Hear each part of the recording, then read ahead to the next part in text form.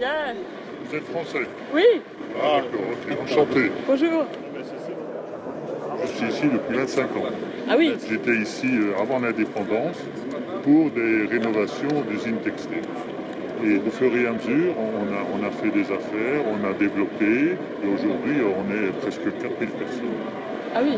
Et vous faites uniquement du marché local ou... Non, justement, on fait que de l'export. Que de l'export. Que de l'export, que de l'export.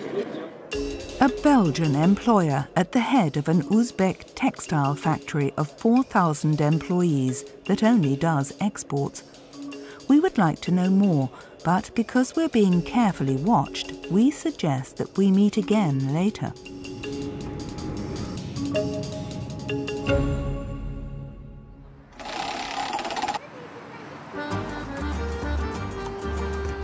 Two months after our return from Uzbekistan, we have a meeting with the Belgian employer in a Parisian cafe. Before he arrives, we install a number of hidden cameras. Don't forget that we're pretending to be French buyers interested in the products he makes in Uzbekistan. Voilà, le dernier produit. Oh. Merci beaucoup, c'est gentil. Le plus small, ça doit être bon. Before the Made in Uzbekistan polo shirt and our questions about the reputation of Uzbek cotton, the businessman proposes a scheme. Aujourd'hui, il n'est pas obligatoire de marquer l'origine du produit. D'accord. Si vous voulez qu'on marque Made in Bulgarie, on va vous mettre Made in Bulgarie. Si vous voulez qu'on vous mette Made in Allemagne, on va vous mettre Made in Allemagne. Si moi je vous commande des vêtements et que je veux mettre... c'est ça que vous me dites? Oui, on ne peut pas mettre Made in France, hein, puisqu'ils viennent de l'étranger, donc là, évidemment, c'est pas possible. Mais on peut vous mettre Made in Portugal. Et ça, vous l'avez déjà fait? Enfin, oui, ouais. Oui, Made in Spain.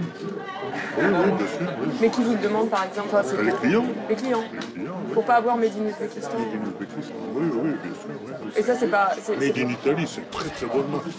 Made in Italy, donc vous pouvez faire du Made in Italy? Ah oui, oui. Ah oui, ça marche très bien, ça. We checked. Marking a product with its origin is optional, it's true. Marking with the wrong origin, on the other hand, is illegal, of course. Dès que le coton est tricoté, on perd la trace du coton. Et ce coton-là, par exemple, à partir du moment où il a été tricoté, on ne peut plus savoir où il est passé. Ce fil-là, il a passé donc au moins 5 ou 6 frontières. Et à partir de là, c'est perdu. Verifying our interlocutor's information is not easy. We admit things are a bit hazy. Thankfully, 3 months after our trip, we receive a list of people and businesses present at the Uzbek Cotton Fair, the one we were invited to.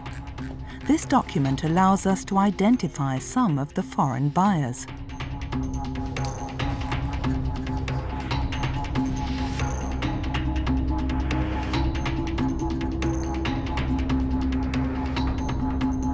We find big traders of raw materials, but also dozens of spinning mills with factories in China, Turkey, and especially in Bangladesh. Many show the names of their clients on their website. They say that they supply to well-known brands such as Auchan, Camailleux, Benetton, Celio, or Monoprix.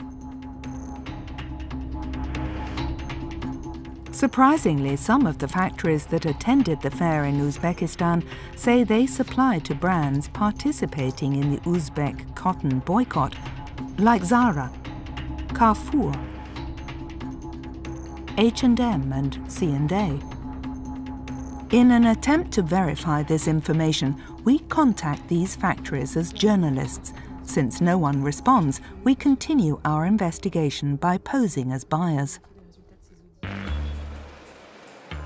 The cotton trail takes us from Uzbekistan to Bangladesh, one of the poorest countries in the world and the biggest producer of clothes after China.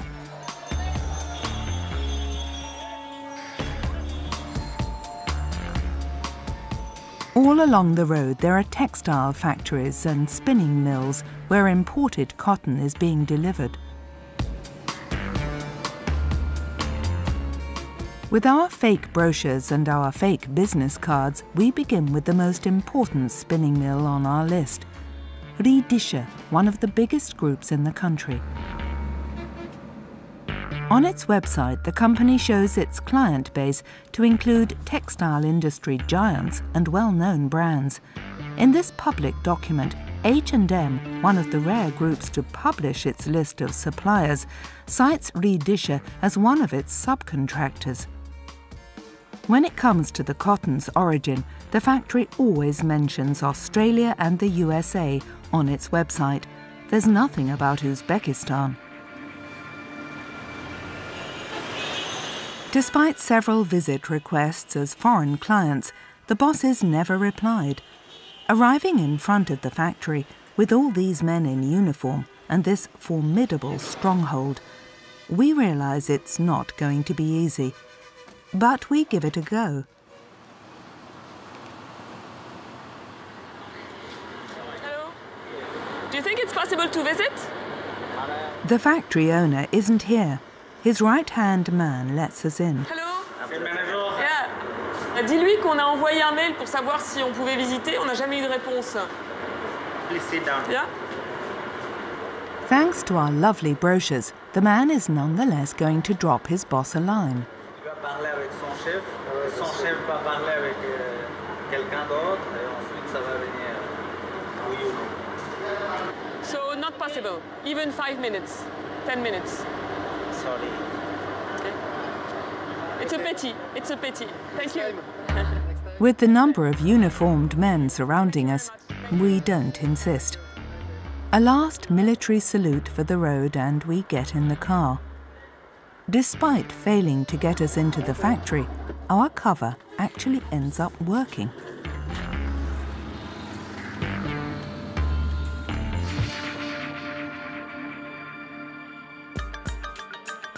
Thanks to our business cards, after a few days we secure a crucial meeting to help us follow the Uzbek cotton trail.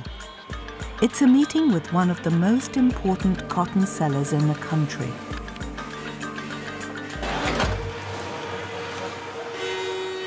We go along with our translator. The company is called Baku Group. In Bangladesh, it encompasses some of the biggest traders in the world.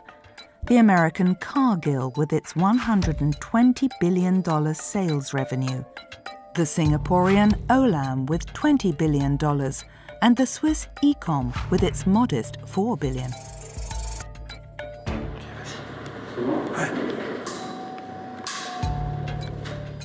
To begin with, we asked the manager where the cotton he imports to Bangladesh comes from. I would say Uzbek. First for you? First for me would be still Uzbek, yes. Okay. Roughly 60% Okay. of what I sell is Uzbek. Okay. Cotton picked by hand is usually cheaper. Okay. Why?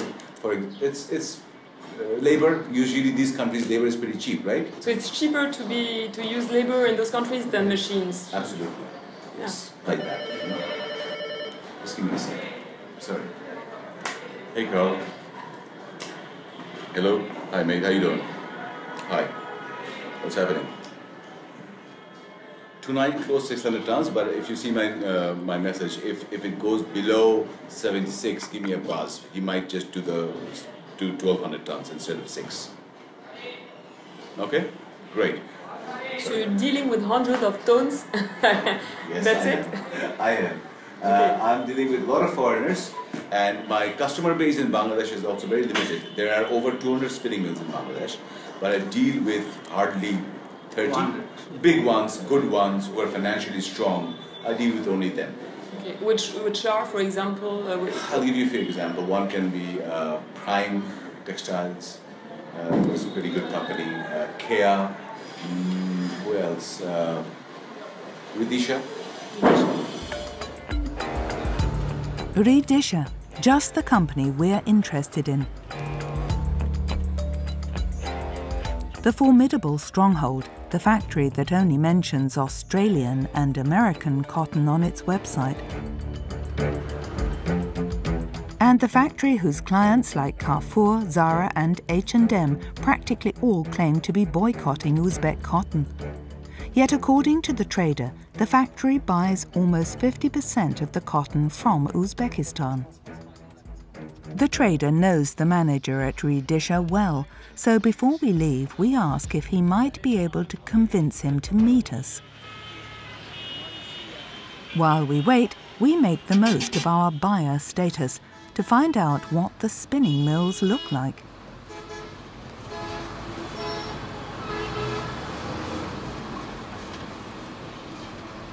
In the first factory, the Delta factory that we'll call factory number 1, the manager is happy to receive us and we're given a tour by the owner. The opening scene is almost poetic, with an avalanche of cotton being scooped up by workers in coloured clothes.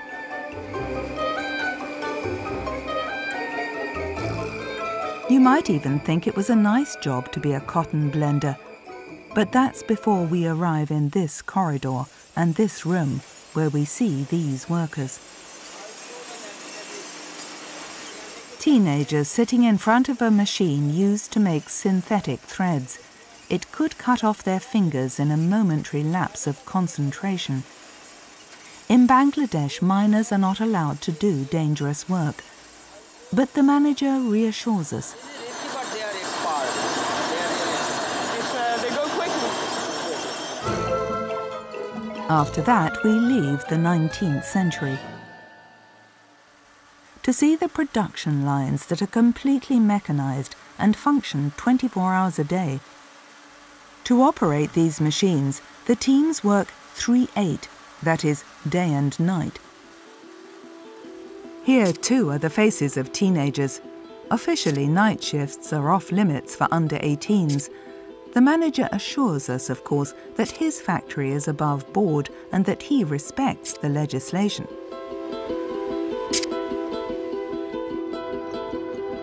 Finally, he takes us to see his warehouses, where the cotton he imports from abroad is stored.